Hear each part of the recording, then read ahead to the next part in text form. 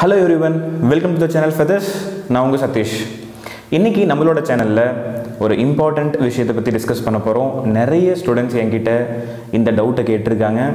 So நிறைய ஸ்டூடெண்ட்ஸ்க்கு வந்து கையில் வந்து ரொம்ப ஹேண்டியாக அவங்களோட லெக்சர் வீடியோஸாக இருக்கட்டும், இல்லை நல்ல குட் டெக்ஸ்ட் புக்ஸாக இருக்கட்டும், இது எல்லா ரிசோர்ஸும் அவங்களுக்கு கிடைக்குது. பட் இதில் ஒரு பெரிய முக்கியமான விஷயம் என்னன்னு பார்த்தீங்கன்னா, ஃபிசிக்ஸ் சப்ஜெக்டை வந்து எல்லா ஸ்டூடெண்ட்ஸுமே கஷ்டமாக ஃபீல் பண்ணுறாங்க. ஸோ இந்த ஃபிசிக்ஸ் சப்ஜெக்டை வந்து எப்படி ஹேண்டில் பண்ணுறது, and compare to chemistry and bio இது எப்படி டிஃப்ரெண்ட்டாக இருக்கிற ஒரு சப்ஜெக்ட், இது ஒரு டிஃப்ரெண்ட் நேச்சர் இருக்கக்கூடிய சப்ஜெக்டாக இருக்கிறதுனால இந்த சப்ஜெக்ட்டுக்கு ஒரு பர்டிகுலர் ஸ்ட்ராட்டஜி நீங்கள் ஃபாலோ பண்ணிங்கன்னா தான் நல்ல ஸ்கோர் செக்யூர் பண்ண முடியும். அது போர்டு எக்ஸாமாக இருந்தாலும் சரி, இல்லை நீட், ஐஐடி, ஜேஇ காம்பரேட்டிவ் எக்ஸாமாக இருந்தாலும் சரி, நீங்கள் ஃபிசிக்ஸை வந்து எப்படி படிக்கணும் அப்படிங்கிற ஒரு முக்கியமான விஷயத்தை பிகினிங் ஸ்டேஜ்லேயே 9th ஸ்டாண்டர்ட்லேயோ இல்லை வந்து 11th ஆரம்பத்துலேயோ நீங்கள் கற்றுக்கிட்டிங்கன்னா உங்களுக்கு உண்மையாலுமே அது ரொம்ப ஹெல்ப்ஃபுல்லாக இருக்கும். அந்த கற்றுக்கிட்ட விஷயத்தை வச்சு நீங்கள் வந்து ஃபிசிக்ஸ் சப்ஜெக்ட்ஸ் வந்து ஒவ்வொரு கான்செப்டாகவும் இல்லை ஒவ்வொரு சாப்டராகவும் ஸ்டெப் பை ஸ்டெப் லேர்ன் பண்ணிங்கன்னா கண்டிப்பாக ஃபிசிக்ஸில் நீங்கள் ஈஸியாக ஸ்கோர் பண்ண முடியும்.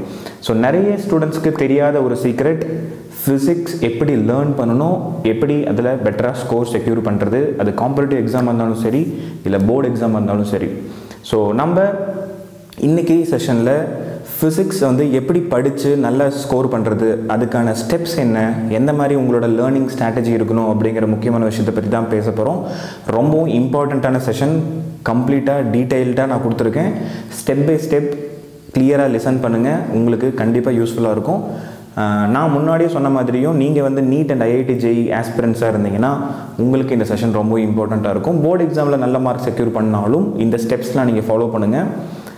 இது நீங்கள் ஸ்கூல் கோயிங் ஸ்டூடெண்ட்டாக இருந்தாலும் சரி, இல்லை காம்படிட்டிவ் கோச்சிங் சென்டரில் நீங்கள் வந்து லேர்ன் பண்ணிகிட்டு இருந்தாலும் சரி, இல்லை செல்ஃப் ஸ்டடி பண்ணிகிட்டு இருந்தாலும் சரி, இல்லை யூடியூப் சேனல்ஸ்லாம் நீங்கள் பார்த்து லேர்ன் பண்ணிகிட்டு இருந்தாலும் சரி, இந்த ஸ்ட்ராட்டஜி நீங்கள் பர்சனலாக ஹேண்டில் பண்ணணும்.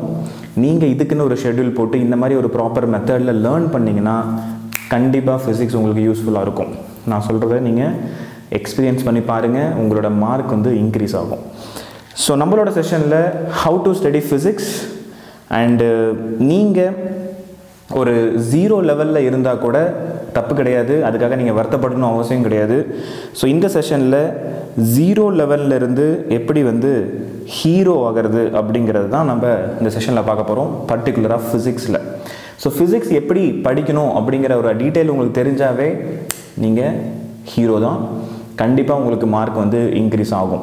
So first and foremost important thing என்னன்னு பார்த்தீங்கன்னா, எல்லா கிளாஸஸும் நீங்கள் எங்கே படிச்சிருந்தாலும் சரி, ஸ்கூலில் படிச்சுட்டு இருந்தாலும் சரி, இல்லை வந்து வீட்லேயே செல்ஃப் ஸ்டடி பண்ணாலும் சரி, இல்லை ஆன்லைன் சப்போர்ட் எடுத்திருந்தாலும் சரி, நீங்கள் லிசன் பண்ணுற ஒவ்வொரு கிளாஸஸும் ஒவ்வொரு செஷனும் எனர்ஜெட்டிக்காக ரொம்ப அட்டென்டிவாக எஃபெக்டிவாக நீங்கள் அட்டென்ட் பண்ணுங்க. அந்த கான்செப்ட்ஸ் எல்லாத்தையும் ஒவ்வொரு செகண்டும் ஒரு டீச்சர் வந்து டெலிவர் பண்ணும் பொழுது நீங்கள் வந்து அனலைஸ் பண்ணி புரிஞ்சிச்சா உங்களுக்குள்ளே கொஷின்ஸ் கேட்டுக்குங்க. ஸோ அட்டெண்டிங் கிளாஸஸ் ரொம்ப ரொம்ப இம்பார்ட்டண்ட். ஸோ கிளாஸஸ் வந்து ரொம்பவும் இம்பார்ட்டண்ட்டான ஒரு விஷயம். கிளாஸஸ் வந்து ஒரு க்யூரியாசிட்டியை உங்களுக்கு வந்து ஏற்படுத்தும், என்னென்ன கான்செப்ட்ஸ் இருக்குது அப்படிங்கிறது தெரியும், அந்த கான்செப்ட்ஸ்க்கு கிளாரிட்டி கிடைக்கும். ஸோ கிளாஸஸ் வந்து the first and foremost thing, நீங்கள் அதை எஃபெக்டிவாக அட்டென்ட் பண்ணணும். அதனாலேயே நீங்கள் வந்து ஒரு 50% ஆஃப் எஃபர்ட்ஸை வந்து நீங்கள் வந்து அந்த 50% ஆஃப் மார்க்கை வந்து இதிலிருந்தே நீங்கள் கிளாஸ் அட்டென்டிவாக அட்டன் பண்ணுறதுலேருந்தே கிடச்சிரும். ஸோ என்னை நம்புங்க, தயவு செஞ்சு எல்லா கிளாஸஸும் ப்ராப்பராக அட்டன் பண்ணுங்கள், எதுவும் மிஸ் பண்ணாதீங்க. அண்ட் மெஜாரிட்டி ஆஃப் ஸ்டூடெண்ட்ஸ் வந்து ரொம்ப லேட்டாக டிசைட் பண்ணுறீங்க. ஃபார் எக்ஸாம்பிள், நீங்கள் ஒரு கோச்சிங் இன்ஸ்டியூட்டில் ஜாயின் பண்ண இருந்தாலும் சரி, இல்லை ஆன்லைன் கிளாஸ் நீங்கள் ஸ்டார்ட் பண்ணுறதா இருந்தாலும் சரி, இல்லை வந்து பிகினிங் ஆஃப் த 11th ஸ்டாண்டர்ட்லேயே ஒரு விஷயத்தை வந்து ஸ்டார்ட் பண்ணணுன்னு யோசிச்சிட்டே இருந்தால் டைம் போயிடும். ஒரு 2-3 மந்த்ஸ்க்கு அப்புறம் ஸ்டார்ட் பண்ணுற மாதிரி நான் ஸ்டூடெண்ட்ஸ் நிறைய பேர் பார்த்துருக்கேன். நீங்கள் ஐஐடி, ஜேஇ இல்லை நீட் அப்படிங்கிறது டிசைட் பண்ணிட்டீங்கன்னா, ஃபஸ்ட் திங் வந்து சீக்கிரம் டிசைட் பண்ணணும். டிசைட் பண்ணிட்டீங்கன்னா இம்மீடியட்டாக அதுக்கான ஒர்க்கை வந்து நீங்கள் ஸ்டார்ட் பண்ணணும். அண்ட் கிளாஸஸை ஸ்டார்ட் பண்ண ஆரம்பிக்கணும். இன்பிட்வீன்லேயும் சரி, ஸ்டார்டிங்லேயும் சரி, எந்த கிளாஸஸையும் நீங்கள் மிஸ் பண்ணக்கூடாது. First and important thing. So classes தான் உங்களுக்கு மேஜர் பேக் போன். அதிலிருந்து தான் வந்து உங்களோட லேர்னிங் திங்ஸ் வந்து ஸ்டார்ட் ஆக போகுது. ஸோ கிளாஸஸை வந்து எஃபெக்டிவாக பார்த்துருங்க.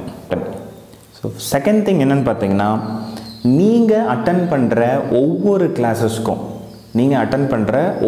கிளாஸஸ்க்கும் அதோட நோட்ஸ் வந்து ரொம்ப கிளியராக நீங்கள் எடுக்கணும்.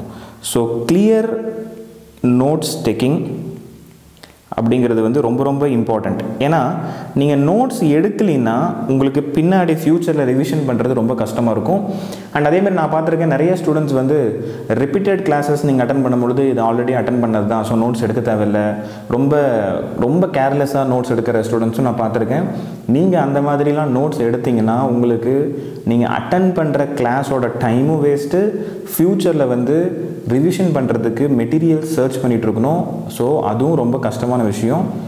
தயவு செஞ்சு உங்களோட கிளாஸ் நோட்ஸ் வந்து ப்ராப்பராக மெயின்டைன் பண்ணால் மட்டும்தான், நீங்கள் அதில் டிசிப்ளின்டாக இருந்தால் மட்டும்தான் உங்களுக்கு வந்து அது ஃப்யூச்சரில் ஹெல்ப் பண்ணும், மார்க்காக கன்வெர்ட் ஆகும்.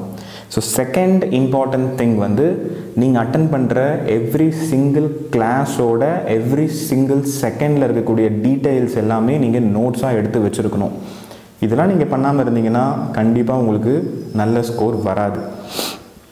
ஸோ நான் சொன்ன மாதிரி ஃபஸ்ட் திங் கிளாஸ் அட்டென்டிவாக நீங்கள் அட்டன் பண்ணுறது, செகண்ட் வந்து clear notes taking. Third important point, நீங்கள் ஒன்ஸ் அந்த கிளாஸ் அட்டன் பண்ணதுக்கப்புறம் அட்லீஸ்ட் கொஞ்ச நேரம் டைம் ஸ்பெண்ட் பண்ணி கிளாஸில் என்ன நடந்துச்சு, டீச்சர் என்ன சொன்னாங்க, கிளாஸ் நோட்ஸில் நம்ம எழுதியிருக்கோம், நமக்கு புரிஞ்சிருச்சா அப்படிங்கிறத கிராஸ் வெரிஃபிகேஷன் பண்ணி பார்க்கணும். ஸோ அதுக்கு அந்த கிளாஸ் நோட்ஸை வந்து ரிவைஸ் பண்ணணும். ஸோ எவ்ரிடே, ஃபார் எக்ஸாம்பிள் இன்றைக்கி உங்கள் கிளாஸில் physics, chemistry, botany, zoology classes நடந்துச்சுன்னா இன்றைக்கி ஈவினிங்கே வந்து பார்த்தீங்கன்னா அந்த போர்ஷன்ஸ் எல்லாத்தையும் நீங்கள் ஒரு ப்ராப்பராக டைம் ஷெட்யூல் மெயின்டைன் பண்ணி ரிவிஷன் கொடுக்கணும், அட்லீஸ்ட் கொஞ்சம் நேரம்.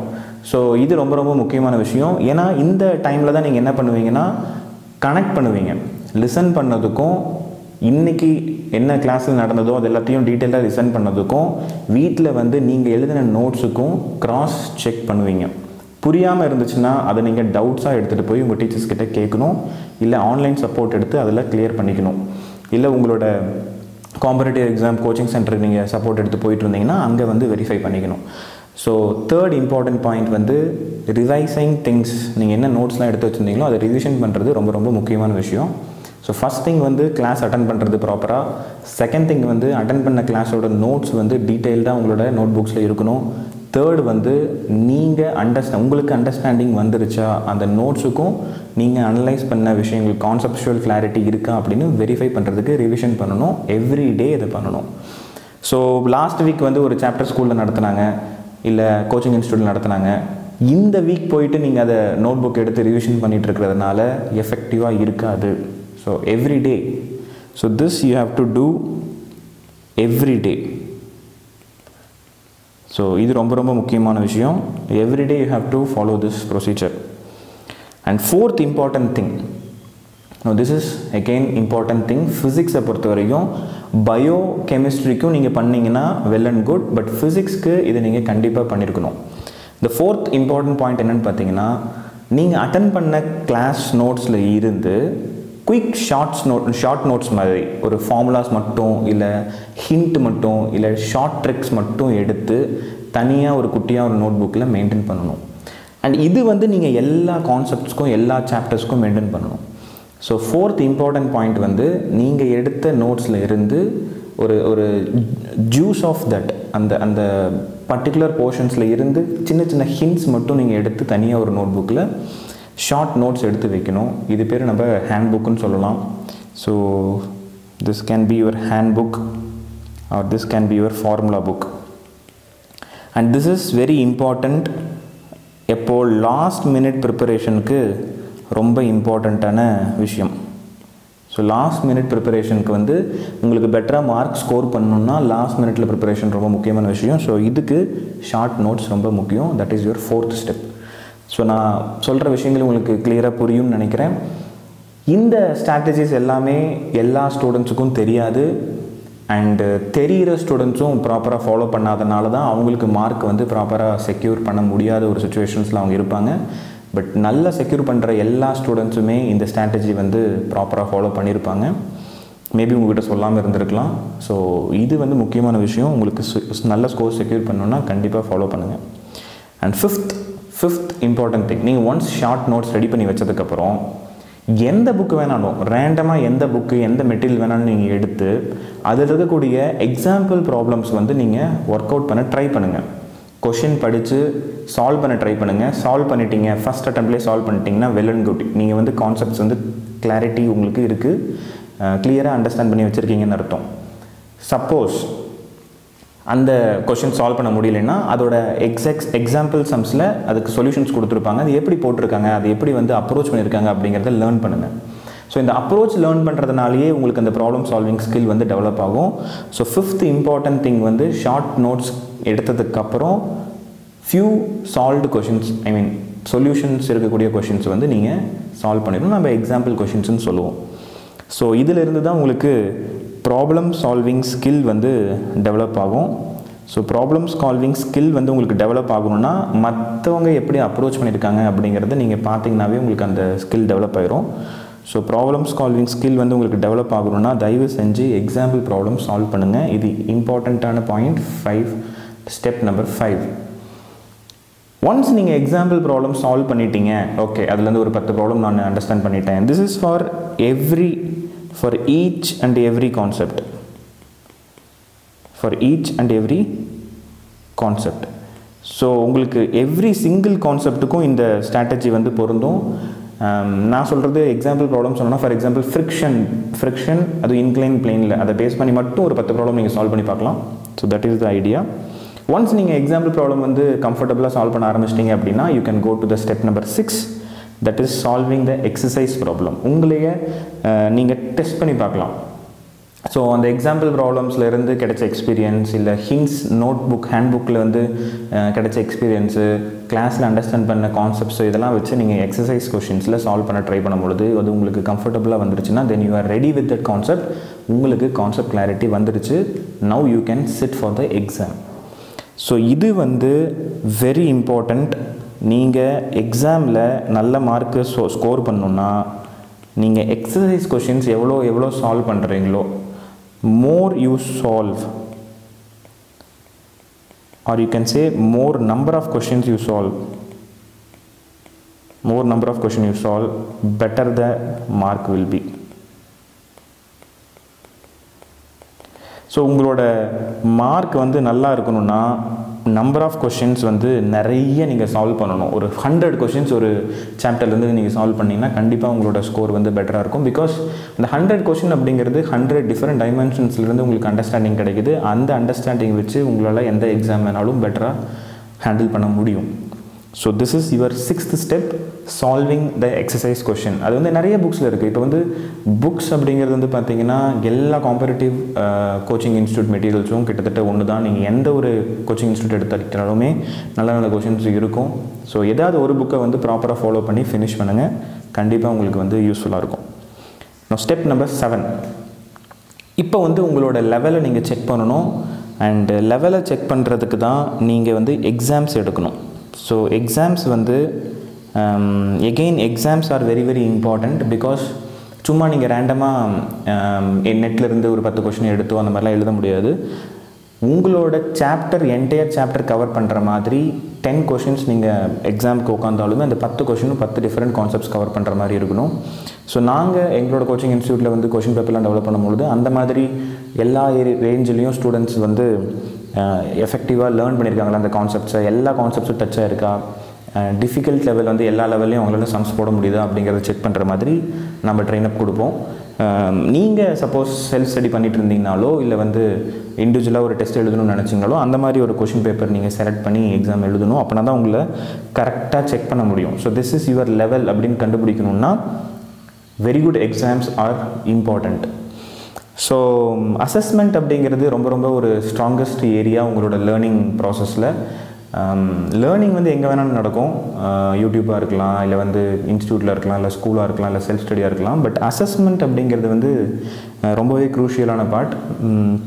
நல்ல ஒரு பெட்டர் கொஷின் பேப்பர் இருந்தால் மட்டும்தான் உங்களால் ப்ராப்பராக உங்களை அசஸ் பண்ணிக்க முடியும்.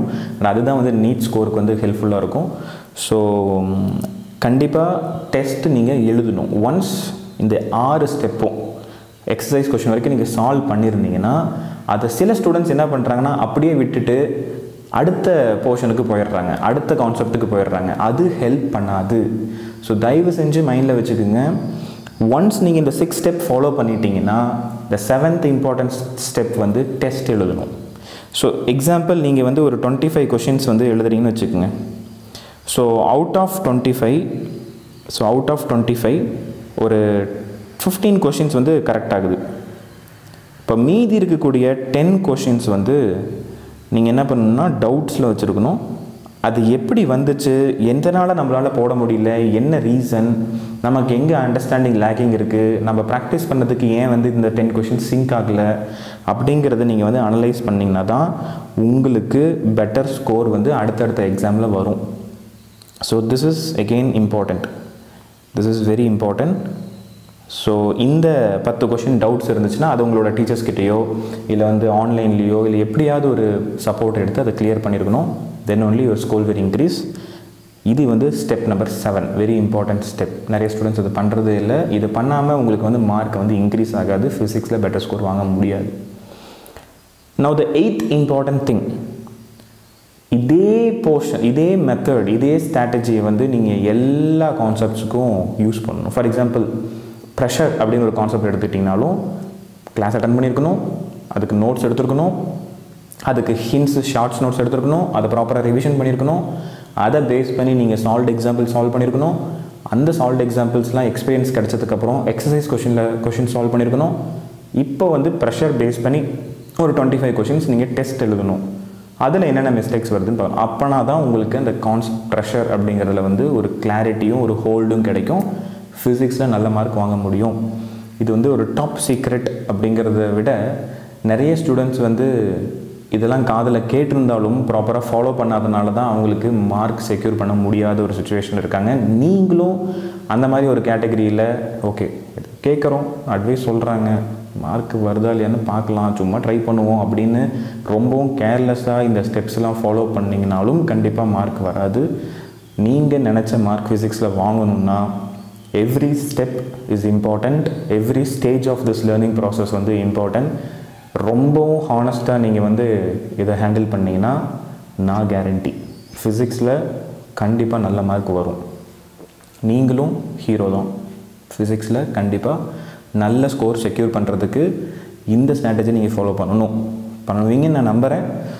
And this 8th important step வந்து என்னென்னா ரிப்பீட்டடாக எல்லா கான்செப்ட்ஸ்க்கும் இந்த ஸ்ட்ராட்டஜி ஃபாலோ பண்ணுங்கள். You will be the hero. இந்த வீடியோ உங்களுக்கு பிடிச்சிருந்துச்சுன்னா லைக் பண்ணுங்கள், சப்ஸ்கிரைப் பண்ணுங்கள். அண்ட் ஃபிசிக்ஸில் உங்களை மாதிரியே உங்களோட ஃப்ரெண்ட்ஸ் யாராவது கஷ்டப்பட்டுட்டு இருந்தாங்களா கண்டிப்பாக அவங்களுக்கு இதை ஷேர் பண்ணுங்கள். அவங்களும் பெட்டர் ஸ்கோர் ஃபிசிக்ஸில் வாங்க முடியும் இந்த ஸ்டெப்ஸ்லாம் ஃபாலோ பண்ணாங்கன்னா. So all the best. நீங்கள் இந்த ஸ்டெப்ஸ்லாம் ஃபாலோ பண்ணுவீங்கன்னு நான் நம்புகிறேன். And stay connected. நம்மளோட சேனலில் இன்னும் நிறைய டிப்ஸ் அண்ட் ட்ரிக்ஸ்லாம் வந்து உங்களுக்காக வந்து சேரும். சப்ஸ்கிரைப் பண்ணாமல் இருந்தீங்கன்னா சப்ஸ்கிரைப் பண்ணுங்கள். ஆல்ரைட். ஸோ வேறு ஒரு இம்பார்ட்டண்ட் வீடியோ செஷனில் உங்களை நான் மீட் பண்ணுறேன். Until then by.